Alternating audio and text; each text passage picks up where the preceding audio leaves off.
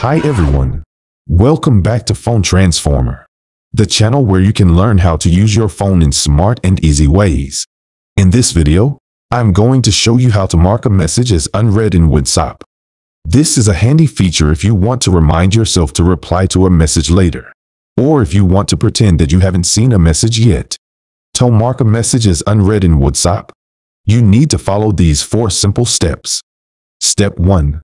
Open the WhatsApp app on your Android device. You can see the list of your chats on the main screen. Step 2.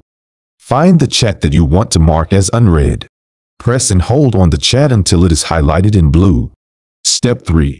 Tap on the 3-dot icon at the top right corner of the screen.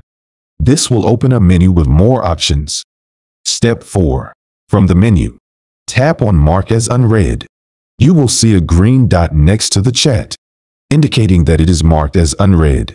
And that's it. You have successfully marked a message as unread in WhatsApp. You can also mark a message as read again by following the same steps and tapping on Mark as Read instead. Note that marking a message as unread does not affect the sender's view of the message. They will still see the blue ticks if you have read receipts enabled.